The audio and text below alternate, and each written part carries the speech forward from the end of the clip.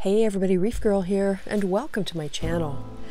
Although I collected all the footage as events were unfolding, I almost didn't make this video because what happened was acutely embarrassing. But I thought if it could happen to me, it could easily happen to someone else. It'll be months before we know if there's a happy ending.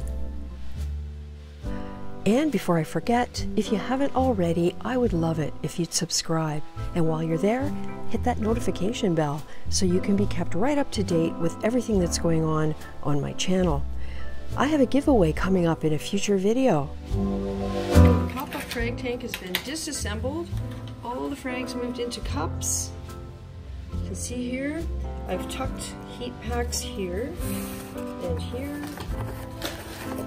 Here, and then similarly on this side, and I'm going to put this piece of paper on top and tuck another couple of heat packs in here and then close up the box. So, are you shocked when you see how many of these things I put in that little box? Yeah, that's what I mean when I say I am an idiot. Keep watching, I'll show you how things went. So here's hoping the temperature stays reasonable, and we're on our way. After a couple of hours, I realized I should probably check the box. And yeah, the carnage here is because the box was hot on the outside. I put my hand in and was horrified to feel just how hot it was. So I wrenched my shoulder getting the box open and pulling all of the heat packs out and just tossing them on the floor. We had to stop and check this out and see what exactly was going on. So we have cloudy water. Yeah, I'm not optimistic. This is the octospawn, a bunch of zoanthids in a cyphastria. Cyphastria looks bleached. And then over here, we have, unfortunately, a bleached bird's nest, another bleached coral. So I won't know what's going on until I get them actually home. So I'm just gonna open this one up. All right, so yeah, you can see the devastation in here. It's the octospawn. I don't know what to expect. Maybe I got them before they all actually are dead.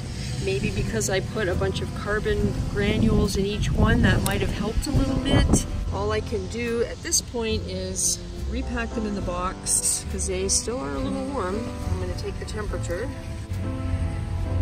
The other consideration, of course, is what happens to zoanthids when you boil them. Well, they release toxins. This water was not boiling, but it was extremely warm. It was hotter than my skin. When I touched the outside of the cups, it actually felt hot. So, I don't know. Temperature rising. Talk about the stupidest, worst mistake you can make. And this was it. I can't quite believe I actually did not think about this. Alright, what do we got for temperature now? I felt sick when I saw that it was still 92 degrees several hours after the heat packs were removed. The package of the hand warmers, I found out later, says they can reach as much as 150 degrees. So I'm going to pack everything back up. I spent the rest of the drive home trying to figure out how I was going to try and rescue these things. First up, I decided to do a dip in Sigh's Reef Dip, which essentially is iodine. So I took all of the frags out of the water, and the very first thing I did with each one was rinse it in some clean, fresh salt water. It went from there into the Sigh solution. I did this for all of the frags. I swirled the water around for about 5 minutes. Then the next step was a bath in a solution of Restore. This is a Brightwell product that is designed to help repair damaged coral tissue. So I rinsed each frag again in fresh salt water after the iodine and placed it in the Restore bath. After they were all in that bath, I swirled the water around for a good 10 minutes to try and get it in every little crevice. At this point, doing a quick visual check, some things looked pretty terrible, others not too bad. Okay, so here we are. I put put them in kind of a relatively low flow area, but you can see there is still some flow because there's tissue flapping in the breeze. Everything else is here on this other frag rack. I'm not optimistic about the octospawn. It looks to me like I'm gonna lose it very quickly to brown jelly, but I'm gonna dip it in iodine every day until I see what happens. And these are the rest of the zoanthus here. I also put the cyphastria here. It still has color. They're in Mollywood right now. It's after lights out. And I guess I'll see how everything looks tomorrow. Next morning, here we are. There is still tissue.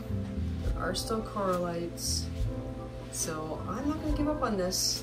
Then the cyphastria, check it out. The octospawn, I believe it's toast. These other things, I'm hopeful that they're gonna open back up because they're not melting away. Yep, here's me and Dave dipping zoanthus. I've seen a bunch of stuff coming off of here. Trying to save them. Hope it works. Clove polyps, not looking too good. I'm not optimistic anymore. They're just melting away. And the octospawn, you can see the molly is in and up. Cyphastria. This is the BOILED. It still has color on it. The bird's nests, they still look like they have polyps. So this is day 15. You'd think they would be totally green and completely engulfed in algae by now if they were dead. Looking at the cyphastria, definite areas of fluorescence, definite tissue, definite color. This one might come back. I'm getting very hopeful. The rest of these are pretty much barren. 2 weeks ago, I had what I thought was going to be 100% death. Now I'm not so sure. This is November the 11th, and I'm not giving up. This is, it's going to be 5 weeks tomorrow since these came home with me, and you can see there is algae forming. Here's why I'm not giving up. Those small raised white bumps you can see weren't there 2 days ago. I think it's quite possible these might come back. But who knows?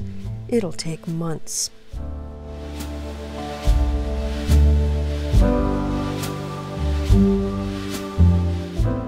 So thanks for watching, and I'll leave you with a little illustration of the magnitude of the mistake that I made. So this is how many heating packs I used in my little tiny box of small cups of water.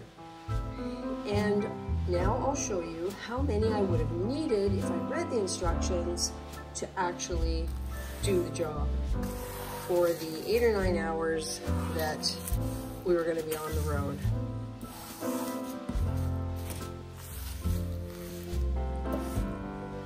That many. Maybe another one, but for sure this would have worked.